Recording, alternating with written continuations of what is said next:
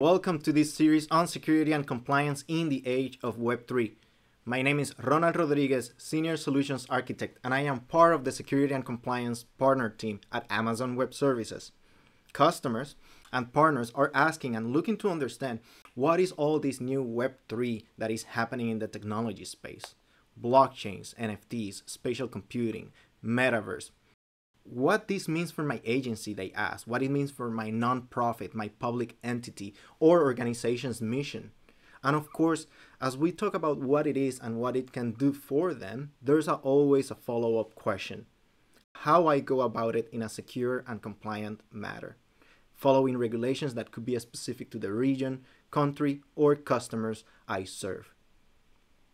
This series looks to provide an introduction to these concepts from a security and compliance lens and how they are related to or with Web3 technologies.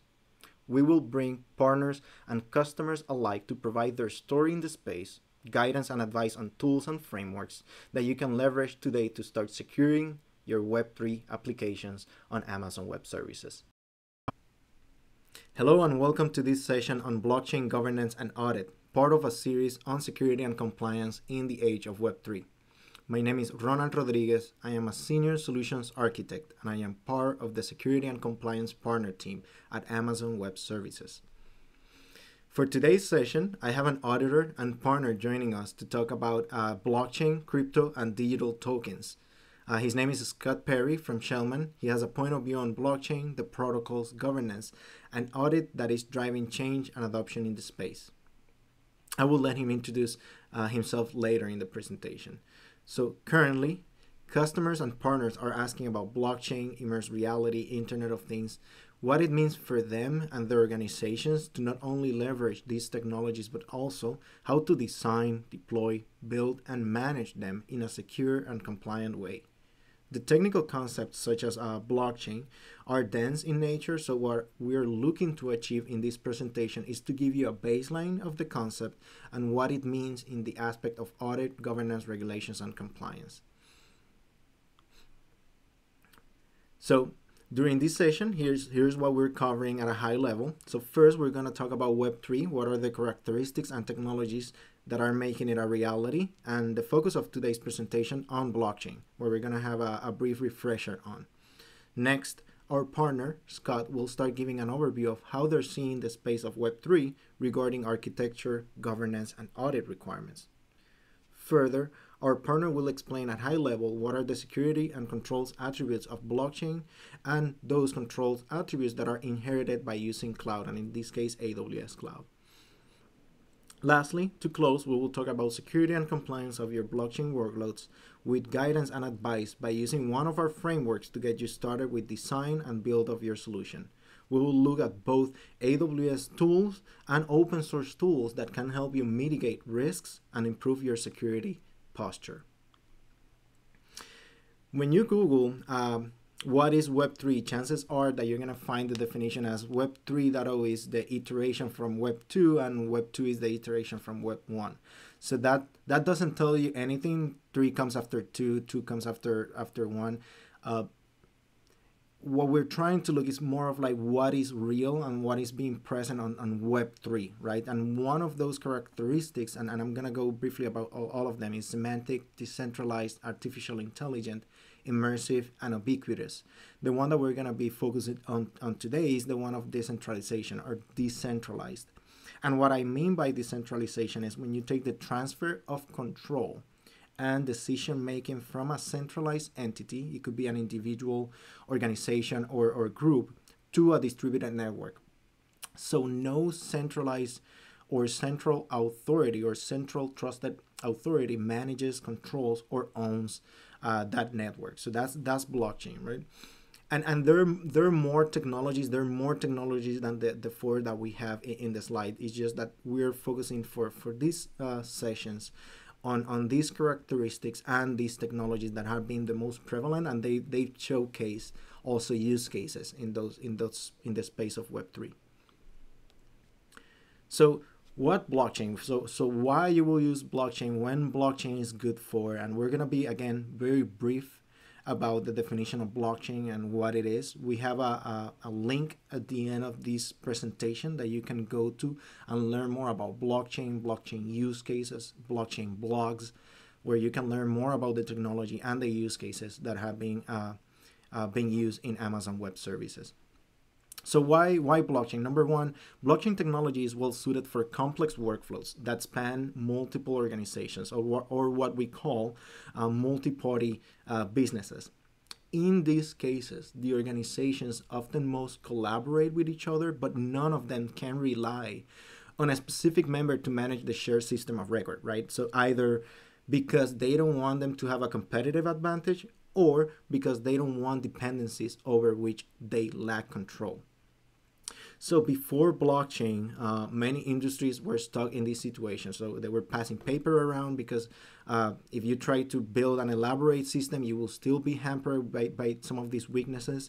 So sometimes such businesses have relied on centralized third parties or escrow services in the case of financial settlement to take care of shared records, or in some cases, like in supply chains or provenance track and trace, no organization had full oversight and there is some sort of organized chaos. So some of the use cases that blockchain have been proven today is financial settlement, provenance track and trace, and now we're seeing more and more in the identity and portable verifiable credential space as well. So why you will use it? You want to keep audible, transparent view of transactions. You want that cryptographic non-repudiation, and you want that single source of truth between the participants, or that multi-party businesses construct. Now, to talk more about the architectural model of the underlying Web3, I'm going to pass it over to Scott so he can introduce himself and talk to us about that architectural model for Web3. Take it over, Scott. Thanks, Ron, for the lead, and I appreciate that. Before I continue with my part of the presentation, just wanted to introduce myself to you. My name is Scott Perry. I am a principal at Shellman, and I lead a practice in crypto and digital trust services. For the past 17 years, I've been auditing the business use of cryptography, including auditing public certificate authorities that issue certificates to websites and hire assurance identities for government contractors. But in the last 7 years, I've focused my attention on using blockchain and smartphone technology to solve the user ID, password, and trustworthiness of the internet. Most recently, with a Linux Foundation project called the Trust over IP Foundation. I'll be focusing my part of the webinar on the blockchain use of this architecture. So you're currently seeing a slide, which is the architectural model for Web3 that was developed by the Trust over IP Foundation. And as you see, there are 4 layers, and the architectural stack is separated between the technology and the governance stack layers.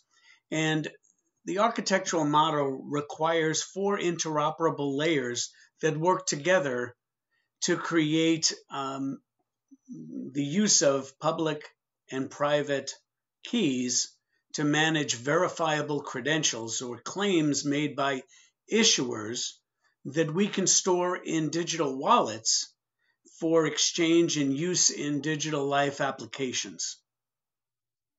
And so I wanted to briefly go over the stack layers, and I'm going to spend a little more time at layer 1 because they introduce the use of blockchain as a recommended source at that layer, and I'll explain that just in a little bit.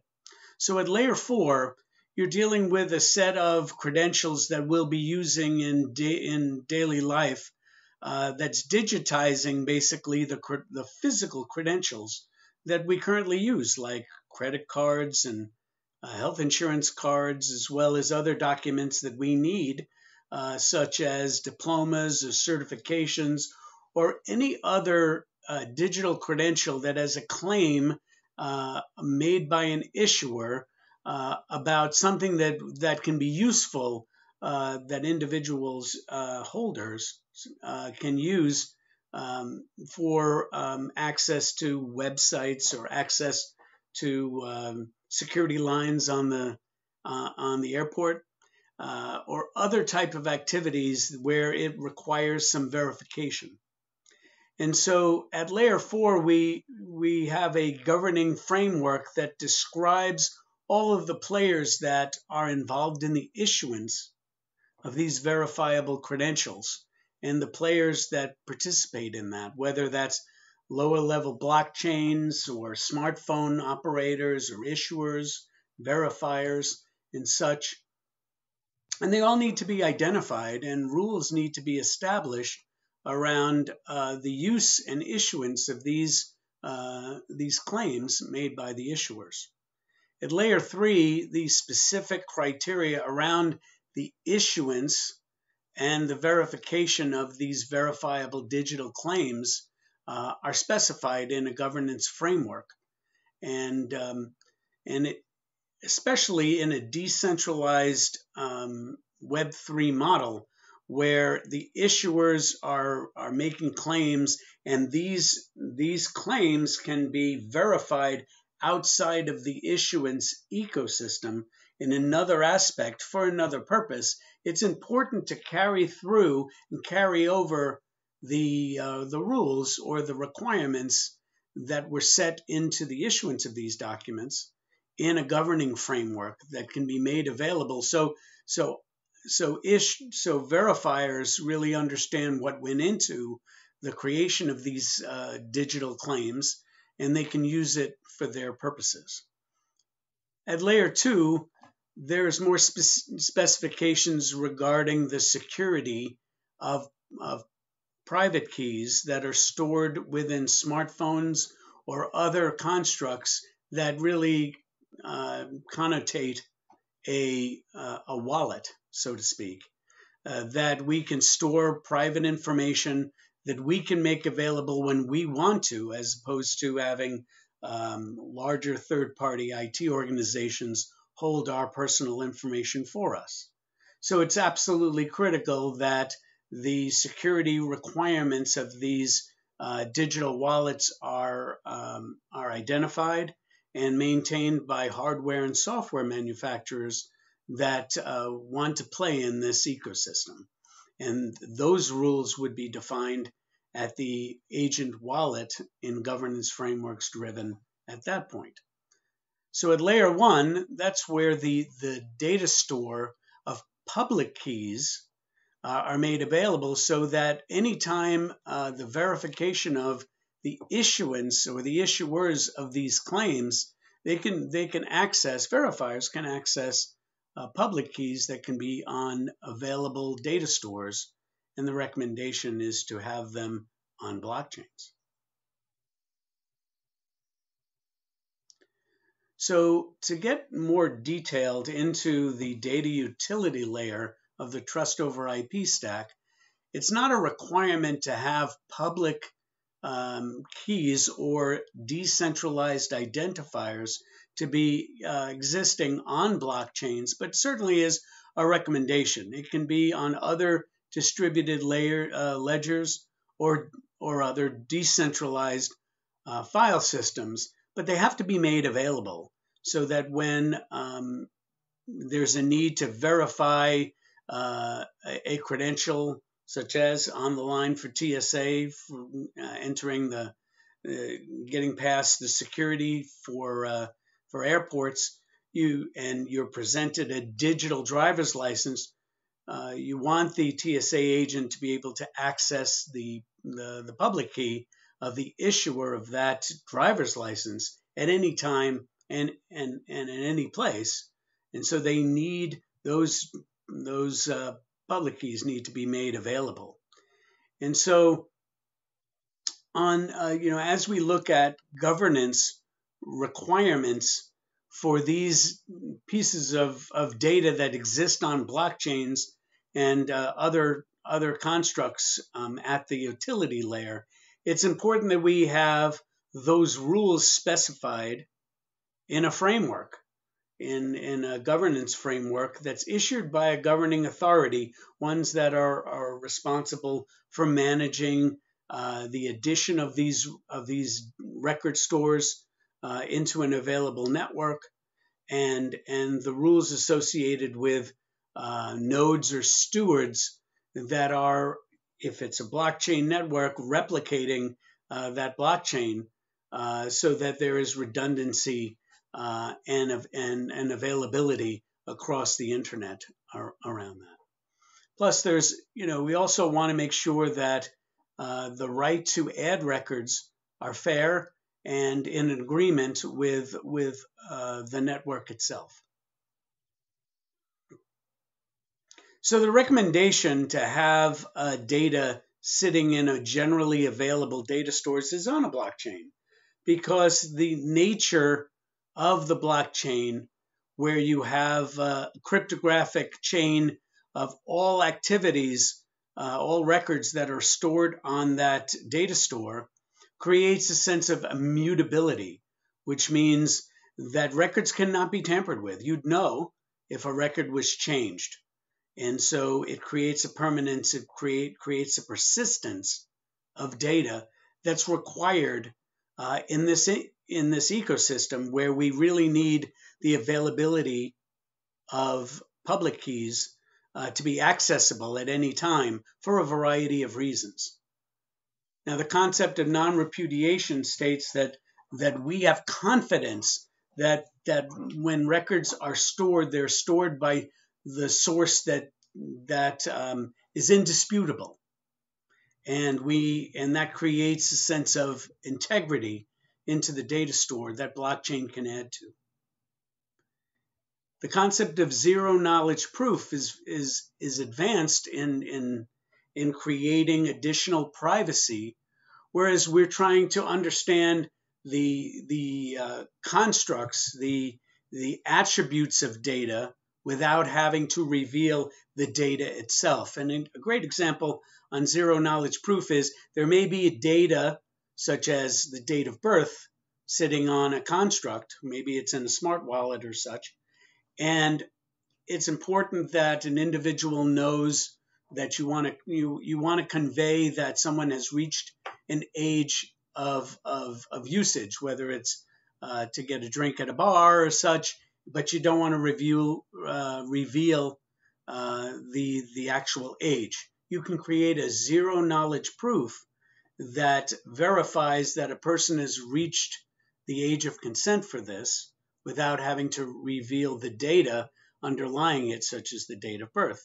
And this is very privacy protecting, which is an advanced concept which makes blockchain technology and cryptographic use very viable for these types of activities.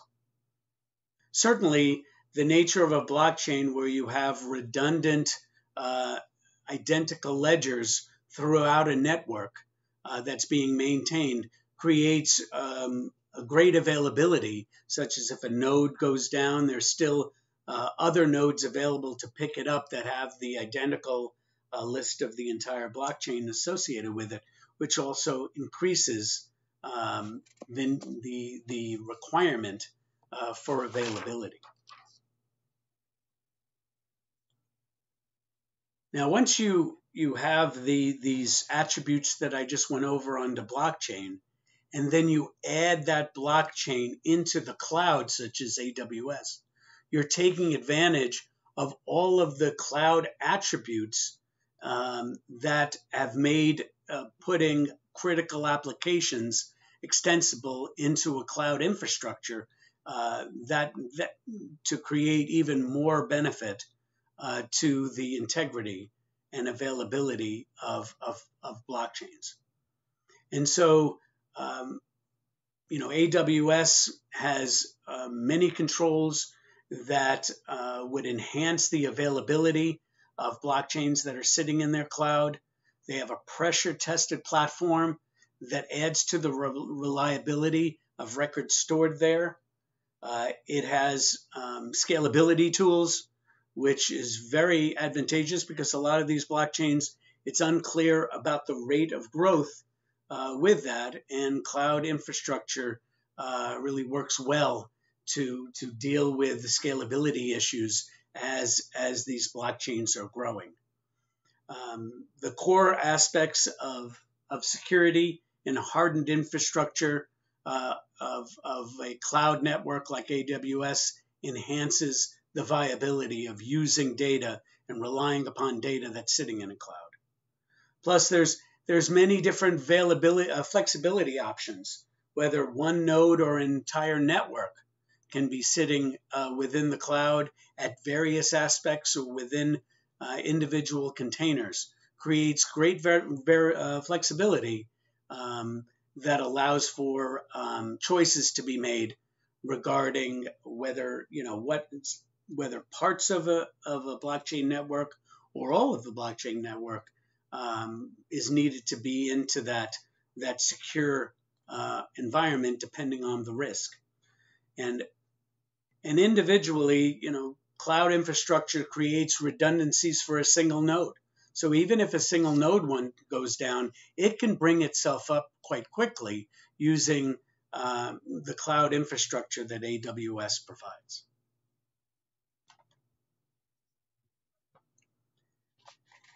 Now, in the marketplace, there's been a lot of talk about machine-readable governance for permissionless blockchains.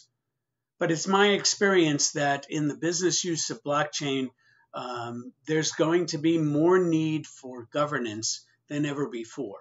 And what is governance? Governance really drives a risk-driven model to address risks in the marketplace and create requirements to address risk, and a accountability scheme that would measure how these requirements are being followed by participants in the scheme.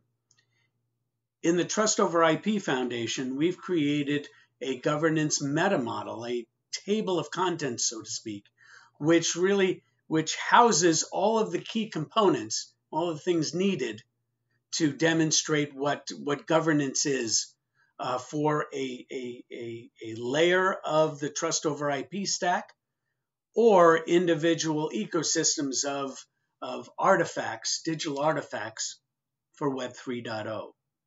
And so the governance meta model is broken up into two sections. A primary document, which really contains all of the relevant information of what are we talking about, what is included in the scope of governance. Individual players, individual artifacts, there's a purpose, a scope, who is the governing authority running this governance model, and what are the general requirements, and what are the principles and objectives driving the need for governance in the first place. On the right-hand side, there's a set of control documents which guides kind of the set of constitutional items and requirements that the governing authority requires of its participants. So it includes a glossary. It's driven by a risk assessment that identifies the key risks it's trying to mitigate within its governance structure. It's creating a trust assurance and certification model which holds players that are participating accountable to maintaining and asserting the requirements that are included in the other sections of the control model. There are a variety of different requirements, flavors of requirements, so to speak, that need to be considered by a governing authority, such as how do you govern? How do you actually run the governance authority? What are the specific business requirements? How do you sustain yourself from an economic model to keep it viable? What are the technical interoperability requirements?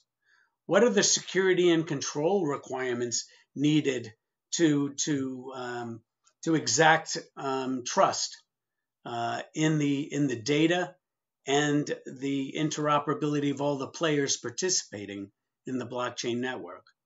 And also, Trust over IP feels very strongly about in the inclusion and equitability and accessibility of data, and requires that these types of requirements are considered as well. So when all of these documents are put together in the governance framework, they form a constitution of how a blockchain network actually is run. And the document is a set of legislator and constitutional laws. And compliance is built off of those agreed requirements, agreed laws. And the governance framework is made available to anyone who wants to rely upon data and credentials or information that's derived from this network. And it's made available on accessible web pages in a governance framework homepage. And so they all work together to create reliability for end users. Now, just to unpack the trust assurance side, how is accountability made for all of the requirements that are included in a governance framework? And I'll go over all the individual components, then I'll talk about how they interoperate. So we just went over the governance meta model, which would create a governance framework, and that appears in yellow on the slide. And there are a set of musts that all the participants in a blockchain network have to abide by. And they could, be, for example, they have to have compute power. They have to go through a process where they become accepted as a node on the network and have to generate, those requirements that are required of them, network availability, compute power as such. And so they're driven by a governing authority that has created that governance network, or a proxy administrating party that actually is operating the governance framework. And once the governance framework is published, and each individual governed party that plays a role into enforcing or abiding by those requirements, they are set to assert that they are meeting those requirements. And those requirements are from the governance framework, are then derived into accountability criteria, trust assurance criteria. Now that can be either in one flavor or multiple flavors, depending on the level of assurance that you're driving for various scenarios within the ecosystem. And so you'll see level of assurance is absolutely critical, because, obviously, if you want to get more assurance out of the accountability of actors that want to participate, it takes, at a higher level of assurance, it takes more cost, energy, and it might involve other components such as an auditor and an audit accreditor. Auditors are third-party independent technologists that independently reviews the governed parties' evidence that they are meeting trust assurance criteria. And so auditors review manual controls and technical controls, sometimes credential formats that are used that house verifiable credentials in this scenario, and generate compliance reports that can be evaluated by the governing authority and the administrating authority to determine the level of conformance that these players in the network are maintaining. And if there are nonconformances, what risks remains, the residual risk remains, that needs to be dealt with, so that the public can provide, the network can provide confidence to the public. And if governed parties, if the governance framework states that if I pass an audit through this set of controls and I receive a certain level of a report, then a listing of the governed party would be placed on a trust registry so that they can be an approved issuer, for example, or verifier of these credentials. And that creates greater trust, so that individuals that are receiving credentials from this issuer, know that it has gone through a process of conformance and has demonstrated that they have successfully provided the adequate evidence that they are meeting the requirements as stated in the governing framework. And in this infrastructure, since we're dealing with credentials, we could use credentials such as that trust marks or audit reports to actually be included or links to them in a credential registry. That also could be a blockchain or another decentralized data store. So as we talked a little bit about the trust criteria. Well, what are the specific nuances in a trust criteria for blockchain? What would be included in a blockchain governance framework? Well, certainly, we look at the roles and responsibilities of players in the network. And, the terms are either a node or a steward, those that carry the copies of the entire ledger and then are permitted to add records to the ledger. Well, how are they controlled? What agreements do they need to meet and sign up to in order to be an active player in the blockchain network? And what are those requirements? And that can be driven either in separate legal agreements or be specific requirements in the blockchain governance framework. All blockchains need to subscribe to some consensus protocol, the agreement of how records get added, and the compensation or not compensation that's attached to adding records to a blockchain. And so what is the nature of that particular consensus protocol? What are the controls associated with maintaining equity and fairness into the record addition process? And as we get to the third bullet, how we actually endorse a record and enter a record to be added to the blockchain network. What are the controls associated with doing that? And what validation is needed on requests to add records to the blockchain? Those need to be published and agreed to by the general network. Now, I think Ron had alluded to something called a smart contract.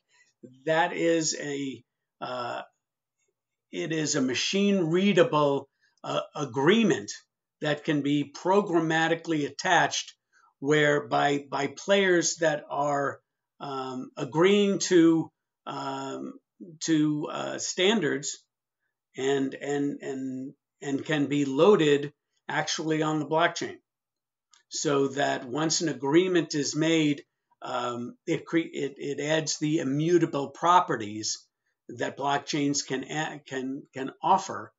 And so records and agreements and contracts can have great integrity and also can be facilitated through programmatic features like the smart contracts.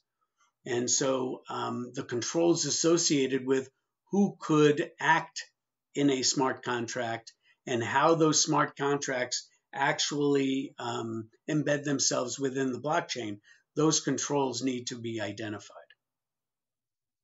And as you look at kind of the infrastructure supporting the blockchain, such as compute power, sustainability, or growth, expansion of the records, controls associated with the integrity and availability need to be specifically identified.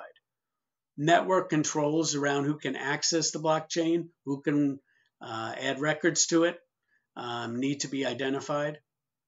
A specific construct like a fork management. Fork management is where the blockchain changes its status of the continuous chain of records.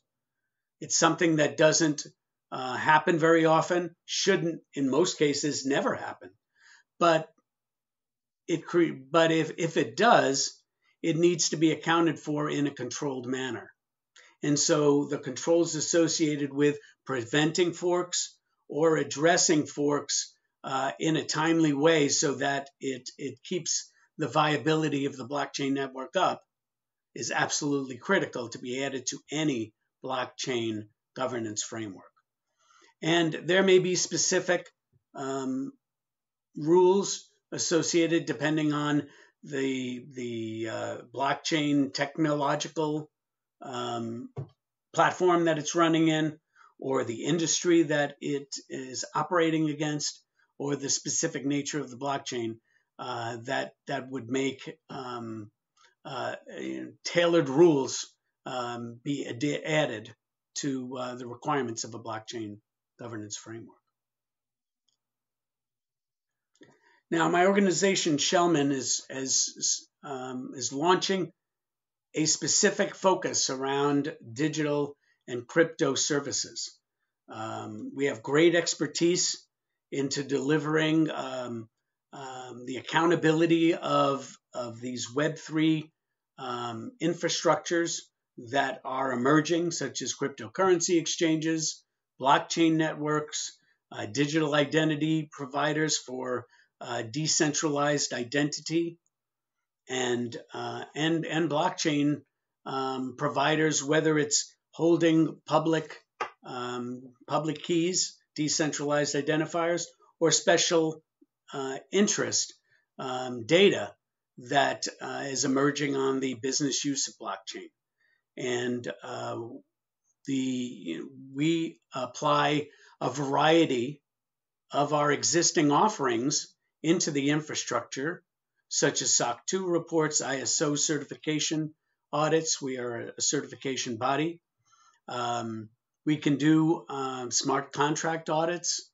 We get into code. We do penetration testing. We deal with cloud in a concerted way in the FedRAMP work that we do and the CSA Cloud Security Alliance work that we do. We're very aligned with a lot of U.S. federal government trust criteria.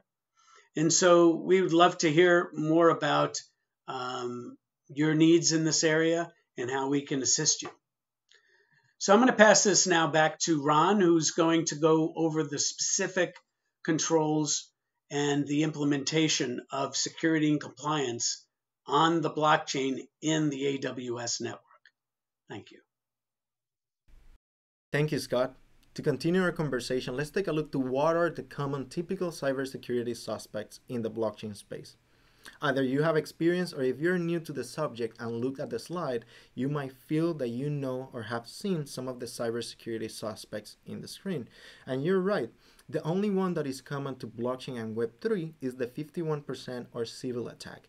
In this type of attack, the malicious actor tries to take control of 51% or more of the blockchain nodes of that blockchain network. When that happens, the concept of decentralization is defeated. So there's an entity that controls and owns that blockchain network. So in the concept of decentralization, we're not achieving that. And that's the 51% attack, civil attack, which diminishes the consensus mechanism on a blockchain. Phishing attacks, ransomware, software supply chain like the one we saw with SolarWinds, security misconfigurations, endpoint vulnerabilities, weak leaked credentials, and social engineering. All these things are very common, not to Web3, not to blockchain, to what we know in IT and we have known for the past 10, 20 years that are very common type of attack that we need to mitigate the risk of these things happening, not only to our blockchain, but the system around our blockchain workloads. Beyond blockchain, insider threats within your organization, tenant isolation, data residency, sovereignty, and data transfer. How you protect, let's say, if you have a regulation such as GDPR, or you plan to run blockchains in the European Union, you need to be aware and be very careful in your design of how you're going to place, where that data is going to be placed, and what type of data can be placed in your blockchain. This is design considerations that you need to keep in mind and build way earlier of your deployment of your blockchain.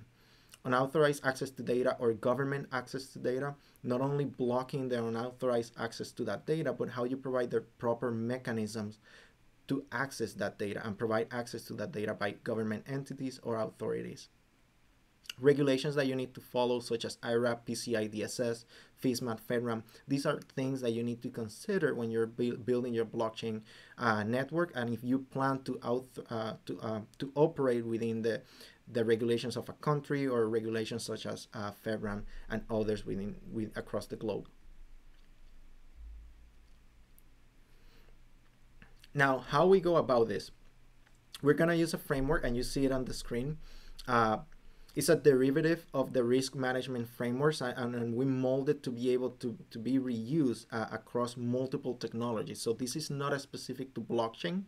If you follow this framework, you're going to achieve a good security posture following good guidance and advice from well-proven techniques using AWS security automation and orchestration. So how this framework helps you, and what's the goal? What outcomes are you going to get from it? So the goal is to help you, customer partners, and independent solution vendors to accelerate your security and compliance authorization process, to reduce the cost and time that it takes you to achieve that authorization to operate, and to provide you reusable artifacts, including guidelines, templates, tools, and pre-built samples from AWS and Amazon partners. So let's talk about those reusable artifacts, the guidance, the templates, the tools, and pre-built samples that you can use from both AWS and Amazon partners to help you achieve security and compliance, to help you accelerate your security and compliance and authorization process. So let's take a look. Let's start with resource provisioning.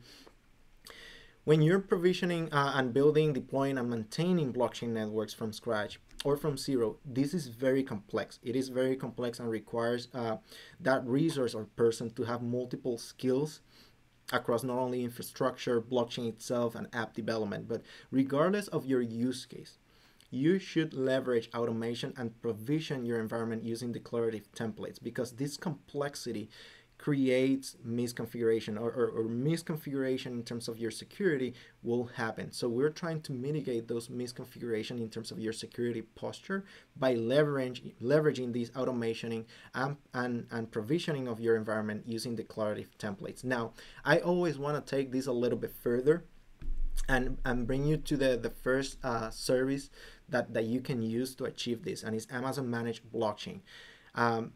This is not an infrastructure provision. This is not automated infrastructure, neither a declarative template. This is a managed service for Amazon Web Services. And why this is so important, it goes further than the automated infrastructure and declarative templates by taking the handling of scalability, the handling of deploying the blockchain network. It takes care of that for you, so giving you more time to build your next NFT or non-fungible token in your blockchain solution. So you can leverage Amazon Managed Blockchain today. We currently support Hyperledger Fabric private permission networks and Ethereum full nodes that connect to the public mainnet and two popular testnets, Rinkaby and Robstin. So you can use Amazon Managed Blockchain to not only leverage that automated infrastructure provisioning and declarative templates that Amazon Managed Blockchain leverage in the backend, but you then get the benefit of scalability and that management and operational burden out of your hands. If you still want to have more hands-on and be able to customize and have more control of the AWS infrastructure running your blockchain, you can have the opportunity to use AWS blockchain templates as in the middle. This will help you deploy Fabric and Ethereum blockchain networks on top of Elastic Compute Cloud, which is EC2, and Elastic Container Services, ECS. Lastly, if you have a need to have more control of your deployment or have a requirement to deploy beyond Amazon Managed Services or what AWS blockchain templates provide, you can leverage, for example, this Hyperledger Bevel, which is a blockchain automation framework from one of our partners, Accenture. With this automation framework, you can deploy different types of blockchain networks on top of AWS infrastructure.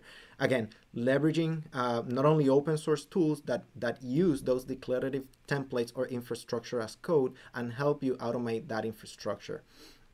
I believe it uses Terraform and Ansible to achieve this. Now, in terms of configuration management, you need to have a package installation software, resource configuration, and system patching of your environment. What tools can help you with that? AWS Config, AWS System Manager, Prowler. Prowler is an open source software, very similar to AWS Config. Both help you assess, audit, and evaluate the configuration of your AWS resources, enabling you by simplifying compliance auditing, security analysis, and change management. And of course, with these three things in mind, it helps you with the operational troubleshooting. And how it achieves this. So AWS Config specifically, it does this by continuously monitoring and recording configuration changes of your AWS resources.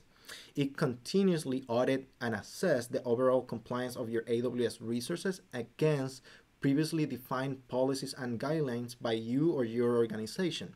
And as a result, now you're able to track the relationships among resources and review resource dependencies prior to making those changes in your configuration. Now, once a change occurs, you're able to quickly review the history of the resource configuration and determine what the resource configurations look like at any point in the past. Further, when you're using AWS Config and where we're talking about multi-tenancy or tenant isolation, you want to still have view of these different isolated environments. You want to have a one view, a multi-account, multi-region aggregation of that configuration. So AWS Config does that for you.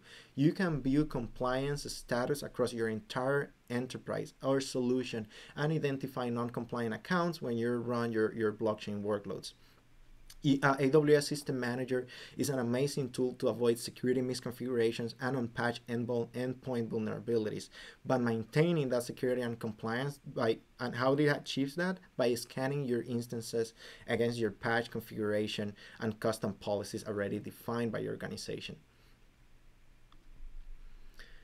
Now, when we're talking about monitoring and performance, you need to monitor key metrics and logs of your environment. You want to visualize your application and infrastructure stack across these across these key metrics and logs.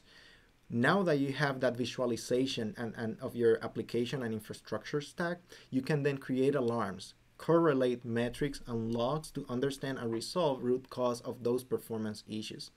With this, CloudWatch helps you with the resource optimization by creating and enabling alarms to automate capacity and resource planning through auto-scaling. Further, it gives you, now that you have all this data across your application, infrastructure, and services, you will gain visibility across your distributed blockchain stack, which means now further correlating and visualizing that metric to quickly pinpoint and resolve issues in your environment. With Amazon CloudWatch, you can visualize those key metrics such as CPU utilization, memory. You can also correlate log patterns. For example, if you have an error that is specific to a metric, to quickly get the context of that metrics and go from diagnosing the problem to understanding the root cause of what caused that problem. Further, let's talk about one of our open source. Let's talk about an open source tool from one of our partners, Splunk. With this tool, you can achieve. They have actually multiple tools within Splunk DLT. One of them is monitoring and observability, which lands in this monitoring and performance area, and this is one that is open source. I want to mention again, this tool not only does monitoring and performance, it also does detection and protection against vulnerabilities and also ledger analytics. Further, AWS Security Hub for governance and compliance, it helps you with security posture management. This tool performs security best practice checks, aggregates alerts, and enables automated remediation against those alerts. Now, what is going to help you in terms of building your blockchain network? It will reduce greatly the effort to collect and prioritize security findings across accounts that you have running your blockchain network, in the case that you have multi-accounts, from those integrated AWS services, and further AWS partner products such as the one that I already mentioned, Splunk. Security Hub processes this data by using a standard finding format. When you're using this standard finding format, eliminates the need to manage finding data from multiple formats and try to figure out a one standard across the board. Basically, take the actions on on analyzing, aggregating, and then formatting all those those findings to look the same for being ingested by the tool. Security Hub then does this for you, correlates the findings, the providers, and prioritize them for to be the most important ones in your environment. Once you define a standard and best practices to follow, Security Hub can help you to automatically run continuous account level configuration and security checks based on AWS best practices or those industry standards defined by you. Security Hub provides the result of these checks as a readiness score and identifies specific accounts and resources that require attention. Lastly, for your resource optimization of your blockchain environment, we have AWS Trusted Advisor. How it can help you? By evaluating your AWS account by using checks. These checks are specific to identify ways to optimize your AWS infrastructure, improve your security, increase performance, reduce cost, and monitor service quotas. You can then follow the check recommendations to optimize your services and resources around your blockchain solution.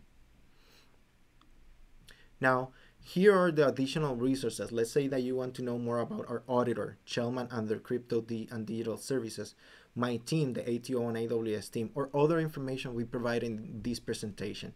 Here are the links and QR codes you can scan to get more information. Thank you to our partner Scott from Chelman for joining us as part of this series on security and compliance in the age of Web3. My name is Ronald Rodriguez. Thank you for joining. See you next time.